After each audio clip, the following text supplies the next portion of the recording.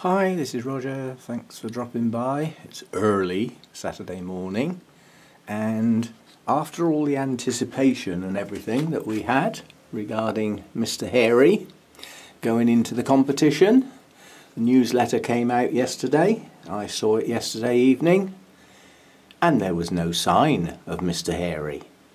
Bearing in mind you get first, second and third place, followed by all the other entries, and Mr. Hairy wasn't there.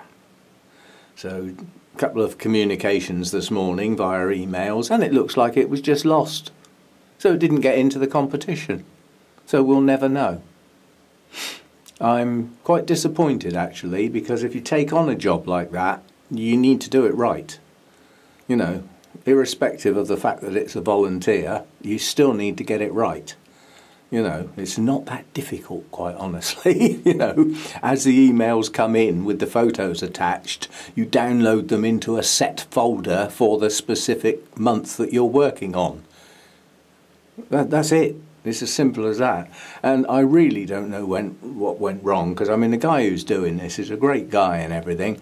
He even responded when I sent the email in with a picture. He even replied and said, "A nice one, Roger." And bearing in mind, as far as I know, he holds the national collection of Dendrobiums, he would know, which makes it even more disappointing.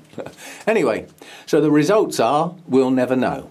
And I've been asked to do a write-up on how I look after this, because the guy who actually puts the newsletter together said there's no way he would have forgotten it, because this is a difficult orchid to grow and he didn't remember seeing as many blooms. So you know.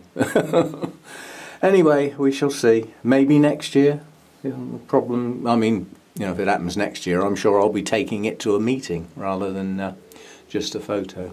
So the results of your vote and everything were that this is the one I chose to go in over the other three, and it got lost. So that's it.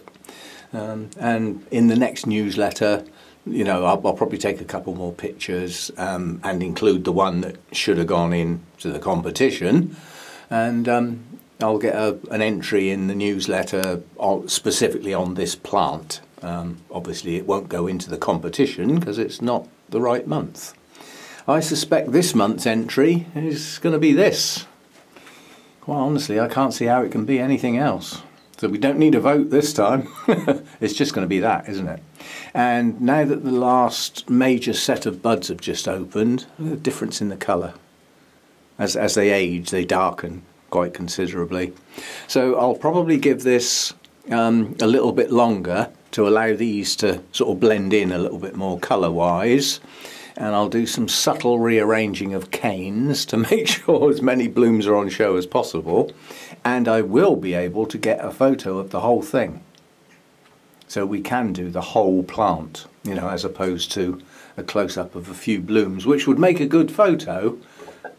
But this time round, I think the whole plant needs to be there. I probably won't be able to get the top bit in.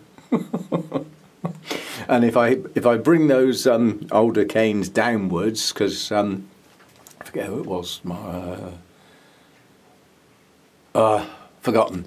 But somebody suggested weighing them down like I do with the Vanda spikes, you know, to actually get them to arch over so that they're in the right place for next year, which is a good idea actually. I might actually get round to it, but I wouldn't want them down here now for that photo because they'd be in the way. So we'll work on that. But I think this will be the next entry. So we'll get that in a good bit of light.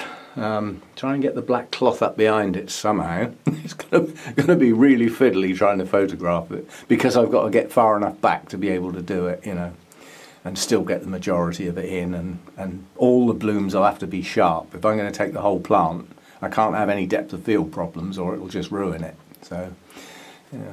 Anyway, so just a quick update on Mr. Hairy's demise. As I say, I'm sure it wasn't done on purpose, and things do go wrong. Accidents happen. There's life. You just have to sort of put up with it. But you know, again, like when this one got its award at Malvern last year, it was a one-off. It's never going to happen again, and that may well be the case for this. That might have been its best blooming ever. and it will never achieve that good, you know, as good a result ever again. But the opportunity's missed. That's all I can say. And I'll see you next time. Bye for now.